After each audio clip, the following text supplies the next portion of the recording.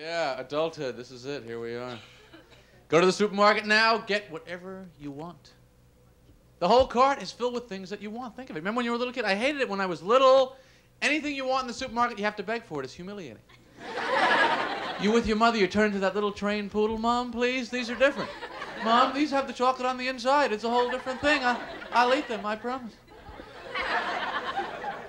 Now I get whatever I want, and if I don't want something, I put it back wherever I am in the supermarket. There are no rules in the supermarket. I don't care if the store manager is looking right at me. Yeah, those are my peaches on top of the Pennzoil. What about it? It's called impulse, not buying, my friend. I can't straighten out his old inventory. I'm busy reading magazines. I'm not going to buy either.